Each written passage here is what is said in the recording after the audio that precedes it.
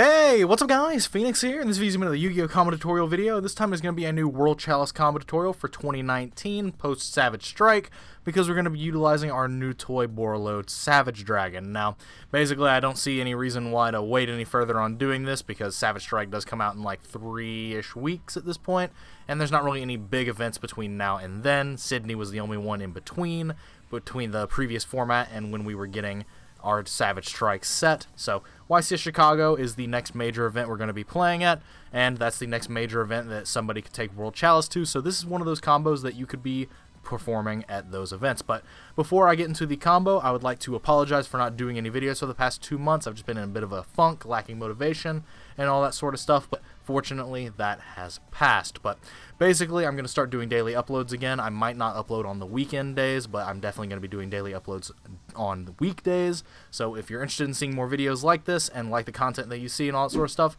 I would love to welcome you on board, and I would love to see you subscribe to the channel, essentially, because it would support me a lot, and it would let me know that you guys like what you are seeing. So I would love to welcome you on board. But also, I'm doing daily weekday live streams over on my Twitch page, and those usually start around 4 p.m. to 5 p.m. Eastern Standard Time, which is my local time zone.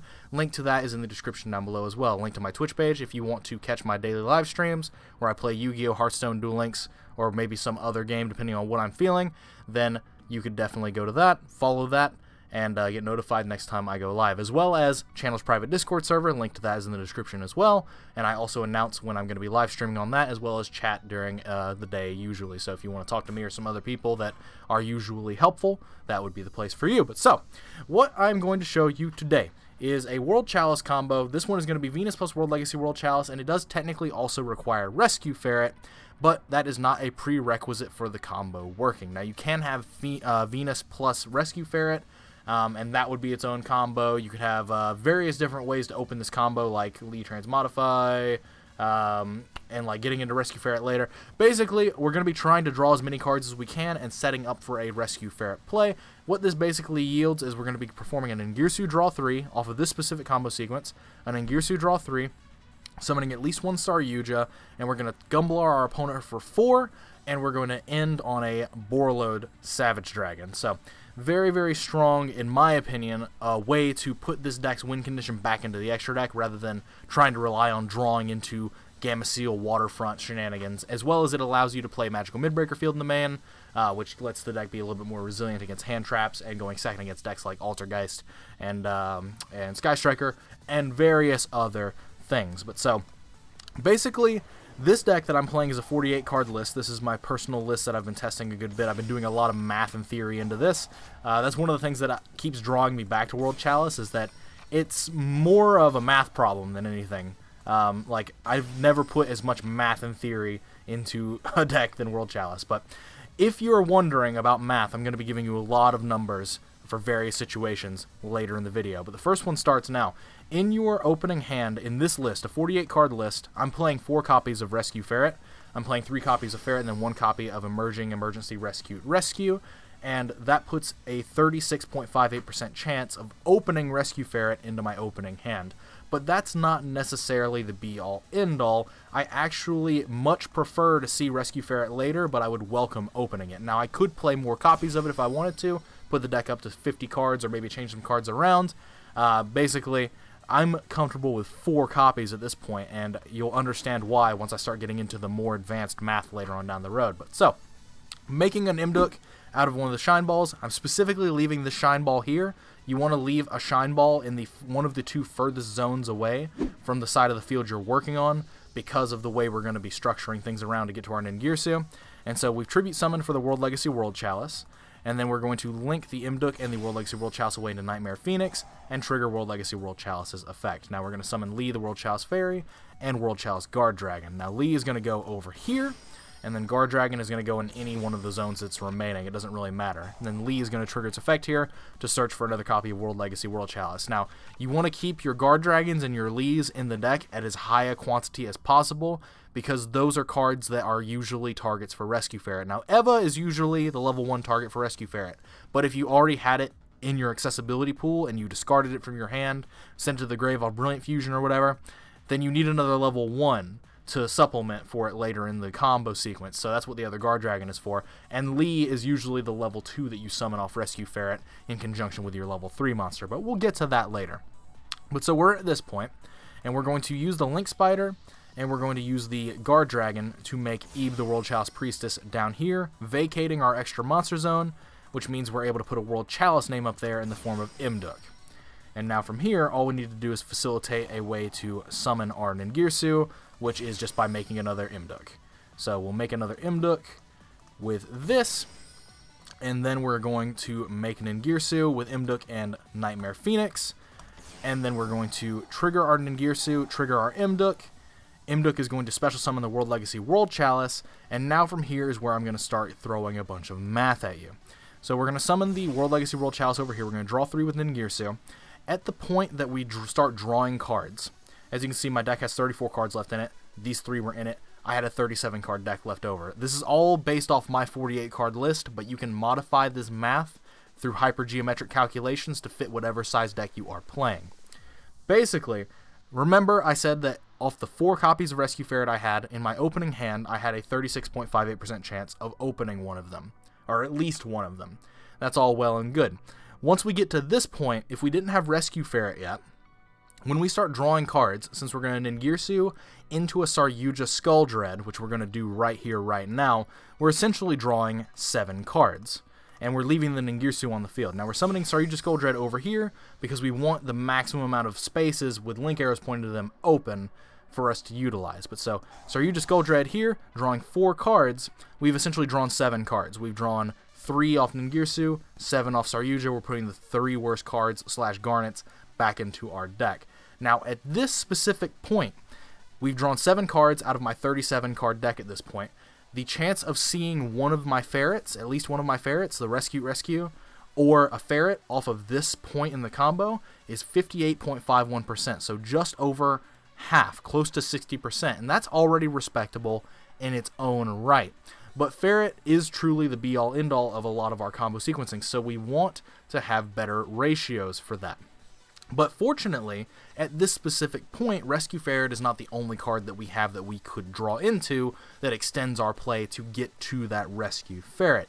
After drawing these 7 cards, you could have drawn Rescue Ferret, one of the 4 copies that's in this list, or this list is playing Lone Fire and Predaplant Orpheus Scorpio because those are additional starter cards to make Saryuja. You could have drawn Lone Fire, Scorpio, Brilliant Fusion, Soul Charge as other cards to make at least one other Saryuja and try to draw again for Rescue Ferrets. So, off of that, when we drew 7 cards here, not factoring in Rescue Ferret being drawn, that's 10 other cards that we could draw that extend into another Saryuja. What I mean by extending into another Saryuja is that if we wanted to special this Lone Fire, we could special Lone Fire with the Saryuja, thin our deck by getting all the Lone Fires out of it, summoning Scorpio, Scorpio discard a monster for Darling Cobra, Darling Cobra gets Brilliant Fusion, then we can play the Brilliant Fusion. Brilliant Fusion will either send Trick Clown to be an extra monster on field, or it could send Eva to go ahead and stack our hand up full of extra cards and thin the deck by more cards, so when we Saryuja, we have a higher chance of reaching Rescue Ferret. But basically, we'd have enough materials on board to make another Saryuja Skull Dread. We've just thinned our deck by another, 8 cards-ish, so that only increases that initial chance of drawing Rescue Ferret from that 58.51%. So it only gets higher going forward. And like I said, the cards you could do that with are Brilliant Fusion plus any monster, because you'd need a monster to discard off Lone Fire or Scorpio anyway to make that play happen. So, and you're playing a deck with 31 monsters in it, at least in this case. So if you don't have a monster in your hand, I don't know what the fuck you're doing. But so you have Scorpio, Lone Fire, Brilliant Fusion. All of those put at least 3 monsters on the field and thin the deck by some amount of cards, which then allow you to step up into another Saryuja with your Saryuja. But so just drawing one of those 10 cards, Lone Fire, Scorpio, Brilliant Fusion, or Soul Charge, off of this 7 card draw we just performed, after thinning our deck down to 37 cards in this instance, is a 91.37% chance. Practically guaranteed. You have a less than 10% chance to miss. And that's not even factoring in Ferret could be drawn in conjunction with these 10 cards, and then you've just established the win condition anyway. In this deck, I've got the 4 Ferrets. if we put the 4 ferrets into that card pool of 10 cards, now we're at 14 cards, that is a 97.62% chance to hit at least one of them at the point that we are resolving this Saryuja in this combo sequence. Math is fun, right? So literally less than a 3% chance to miss every single extender in your deck.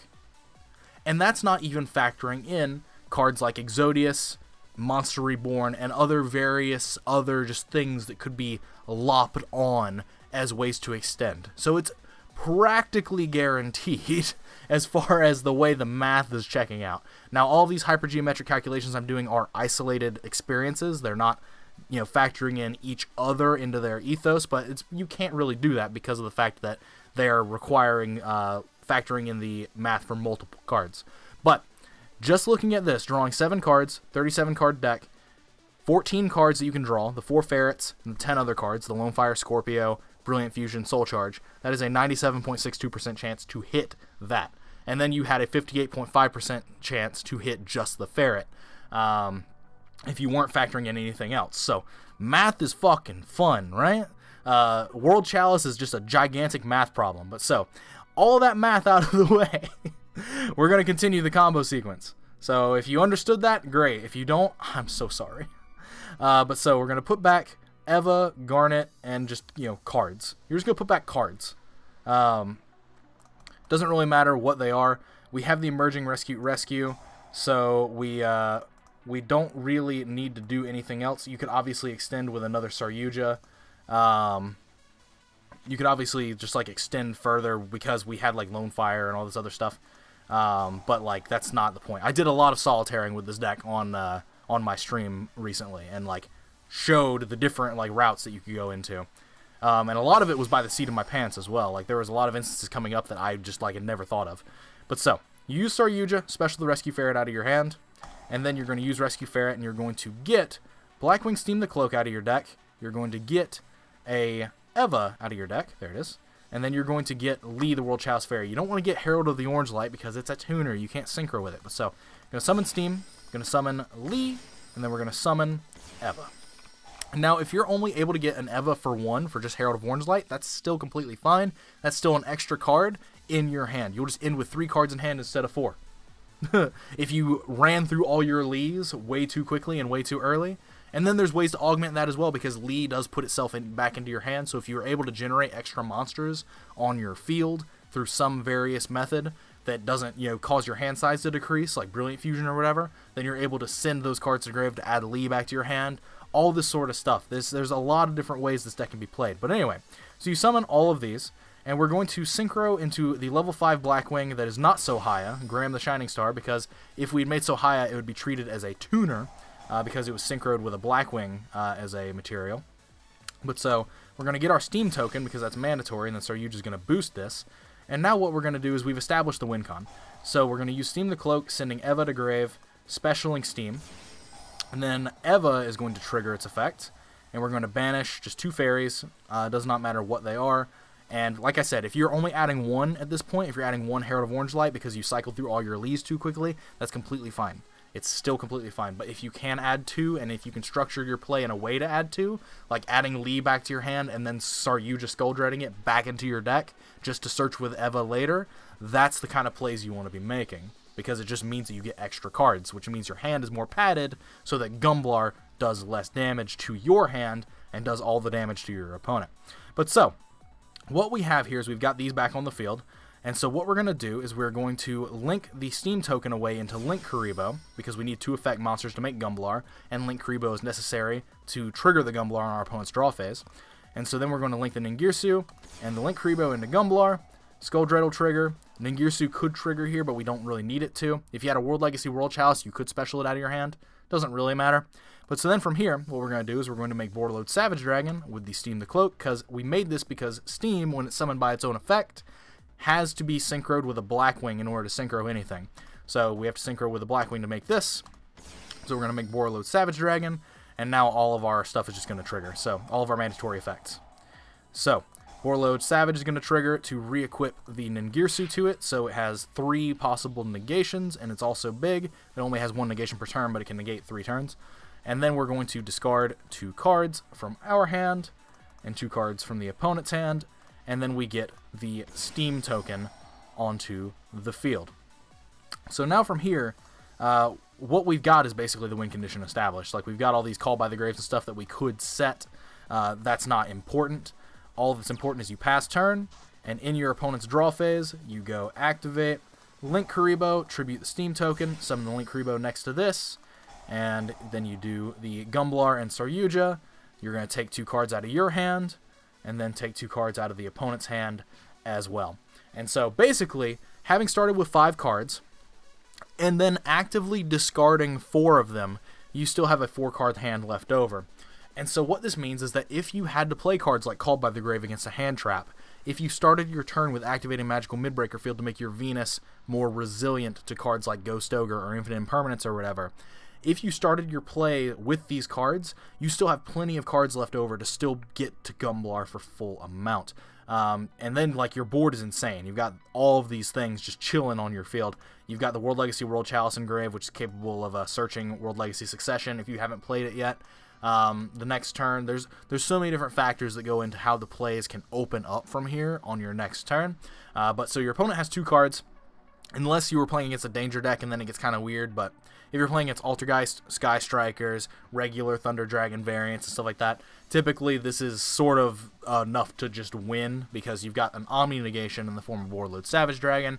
And even if they had 2 cards that they kept that could play through this, like, if you're playing against Sky Striker, they discarded 4 spells. They kept Engage, or they kept Engage Ray.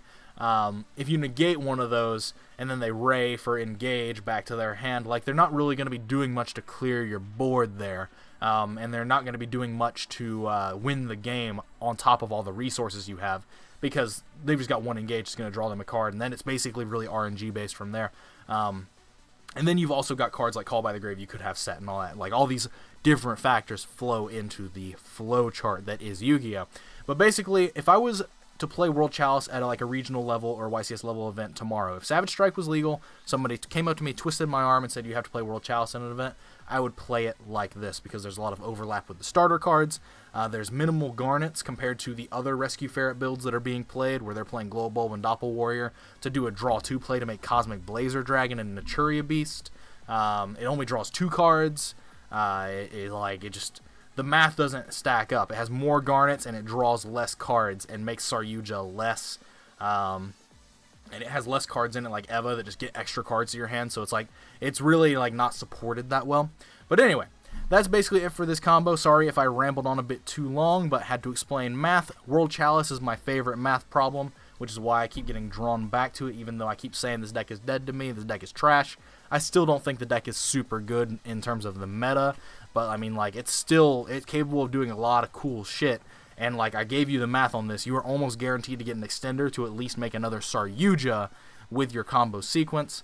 And then that can just increase your chance to get to Rescue Ferret even further. I've done so much math on the different scenarios of how many cards are thinned out of deck, which combo starters I had, all that sort of stuff to get to Ferret, and all of the numbers are overwhelmingly positive once you start getting into the aspect of you're drawing 7 cards. But anyway, as always, guys, thanks for watching. Like I said before, subscribe if you're new here and like what you saw. I'd love to welcome you on board, all that sort of stuff. If you want to catch my daily live streams that happen at 4 p.m. to 5 p.m. Eastern Standard Time every weekday, link to my Twitch page is in the description down below, as well as if you want to join my channel's Discord server, link to that is in the description down below as well. Let me know in the comments what you think about this. I might do some more World Chalice combos exploring the different starters to get to the same result, sort of thing. But so basically, I'm just going to leave it at that before this video gets 20 minutes long. Oops. But anyway, thanks for watching. As usual, thanks for your time, as always. And take care, guys. I'll see you in the next video.